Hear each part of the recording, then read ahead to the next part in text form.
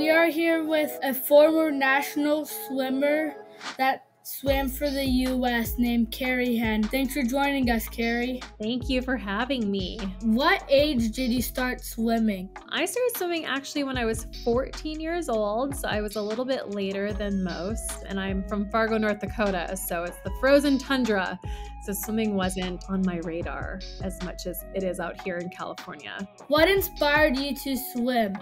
Well, I was always really athletic, and my brother actually swam before I did. And so I broke my wrist running track, and I had to go every day and watch him swim, and I'm super competitive. So one time I was like, well, I can beat him. And I always love the water. What was your favorite stroke? So I'm a breaststroker. So my favorite stroke was a 100 and 200 breaststroke. It came really naturally to me. So if you were to throw me into water, I would just naturally do a breaststroke kick. Yeah, same as me. Yeah. What was your best stroke when you were swimming?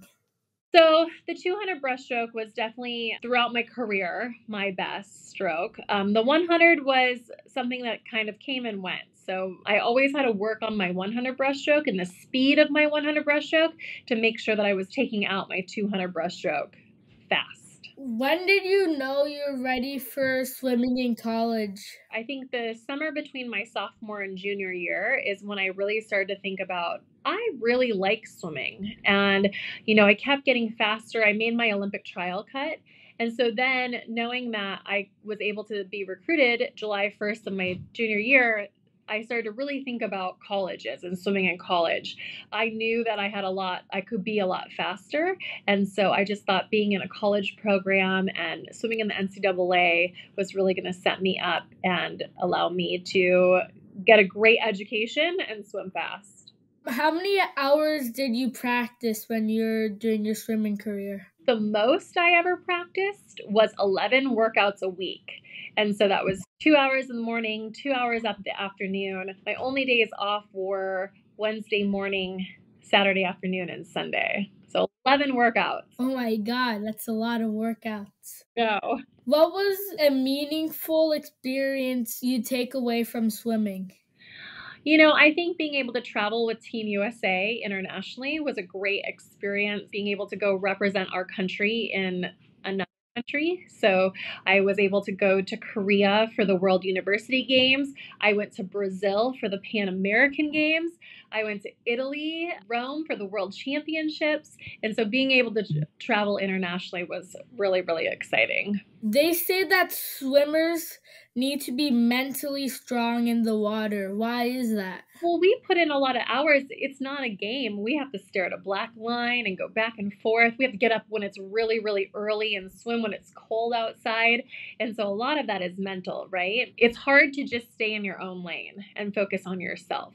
You always worry about your competitor, right? So that takes a lot of mental strength to just believe in yourself, stay in your lane, and take a chance. How can you become stronger mentally? I think believing in yourself, making sure that in practice, you're practicing perfect. So if you do your flip turns and you touch the wall with 2 hands, by the time you get to a swim meet, you've practiced it so many times that you should be really confident and mentally strong going into your race. If you mess around in practice and, instead of doing flip turns, you touch the wall and turn around, or you don't do a great streamline off the wall, you're not going to have a lot of confidence going into a swim meet that it's all going to magically come together. Make sure that in practice, you're building that mental strength so that when you get to a swim meet, you're like, I've done this before. I'm ready. And you should especially try to become 1% better per practice. You should. And that even when I was ending my swimming career, I had been swimming for 18 years at that point. I still went to practice every day trying to be just a little bit better.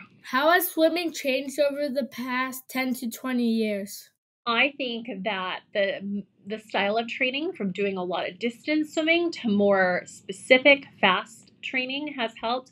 I think nutrition, there's a better focus on what we eat.